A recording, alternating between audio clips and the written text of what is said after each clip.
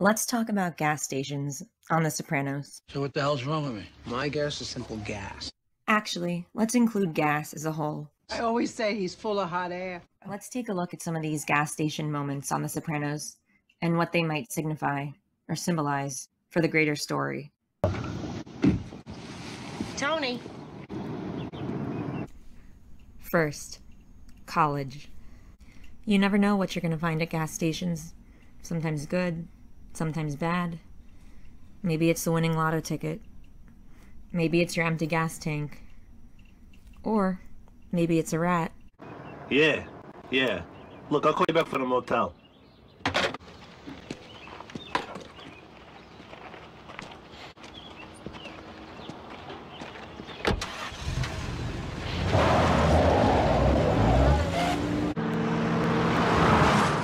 What's going on? I think I saw an old friend, that's all. You know that guy at the gas station? Maybe not. Probably not. Then what? Dad, slow down!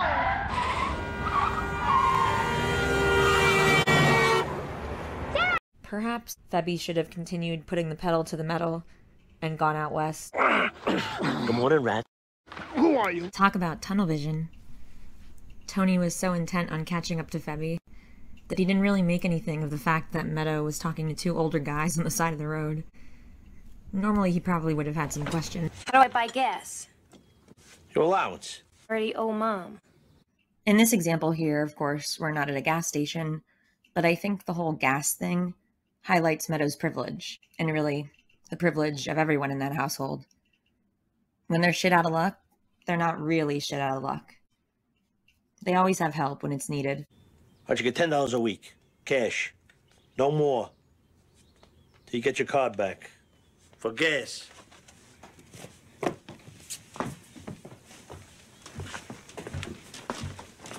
Here he comes. Hey, come on! If we think of The Sopranos as one big ride, I'd say this is a moment where we all can reflect on what's happened so far, where they've been, where they are right now, where they're going.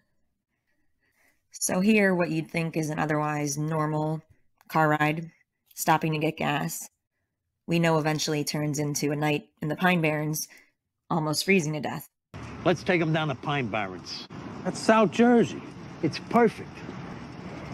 We take them in the woods, dig a hole, end the story. I got a shovel I use for digging the car out.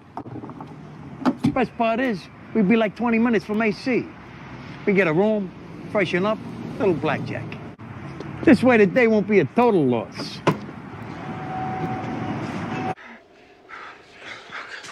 How can we be lost like this? We're in fucking New Jersey. South Jersey. Looks like a truck. You want to take it for a test drive? This is the beginning of the ride that continues in the test stream, as we see. Who is he? Where are they going?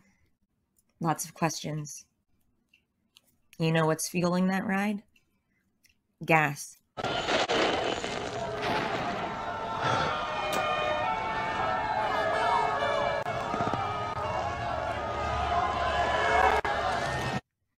It looks like they're in the same car on the same road.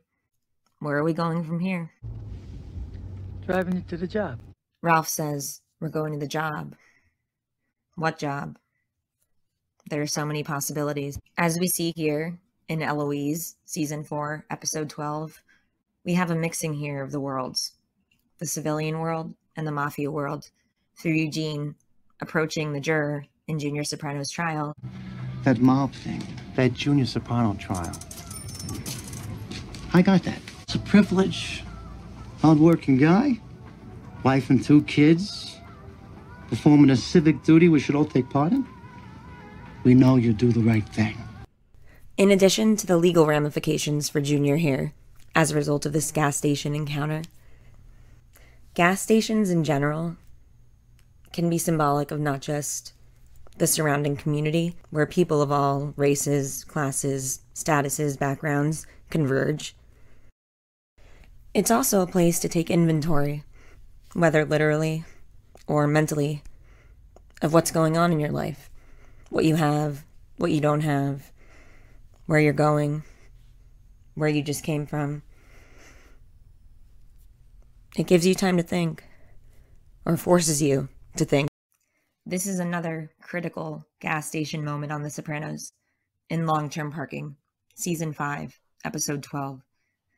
This is just after Adriana's come clean with Christopher about her talking to the FBI. Christopher says he's going out to get some cigarettes. Adriana's reluctant to let him leave, but when he does, he pulls up to the gas station here to refuel, and he sees a family.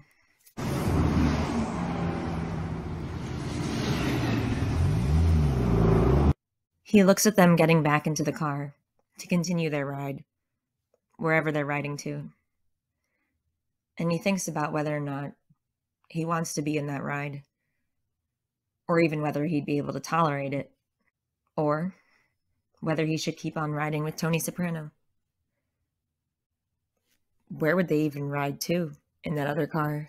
Feels pretty tight and cramped. Not that the ride with Tony doesn't feel cramped, but at least it's the devil he knows, right? Adriana, on the other hand, gets a different ride.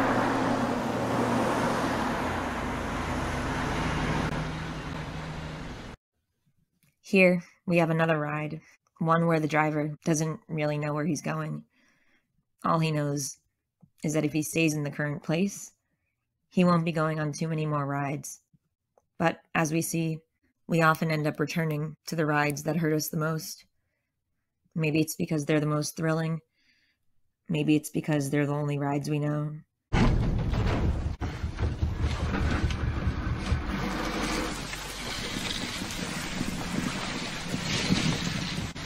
This episode sure has the perfect name. The Ride. Season 6, Episode 9. In many ways, this is like Christopher and Tony's final ride together. Their final one that doesn't end with one of them being dead. Here we are, made in America. We have a very big gas station moment later on in the episode with Phil, of course. But for now, Paulie drives past the gas station, but he doesn't stop. There isn't a payphone, apparently. Every ride is different, right? Not all gas stations have the same fuel or resources that you're looking for. In the line of duty, but we're short-handed. Anyway, mid-60s, probably used to payphones. We don't have payphones. Just a couple of stations have them anymore. When the man says just a couple of gas stations still have payphones, it makes me think of time and change, and how both time and change are inevitable. Sometimes the roads will change, new vehicles will come, old vehicles will go away. And for the grand finale of Sopranos gas station moments, here we are, Phil Leotardo, his wife Patty, and their 2 little grandkids in the back seat. Tell the goddamn pharmacist to call Dr. Iaconis. I should get a 60-day supply. If Furio Junta were still there, he'd probably say something along the lines of, bet with your head, not over it. At least my gas tank was practically empty. David Chase has commented on his use of gas, oil, gas stations, etc. as symbolic of larger forces at work in society, like war in the Middle East, our dependence on foreign oil, and other associated domestic and/or global issues surrounding energy. We have to break our dependence on foreign oil. Thanks for watching. I hope you enjoyed this latest video. Also, if you liked this video, remember to like, comment, and subscribe to Sopranos Blueprint. Gas break, gas break.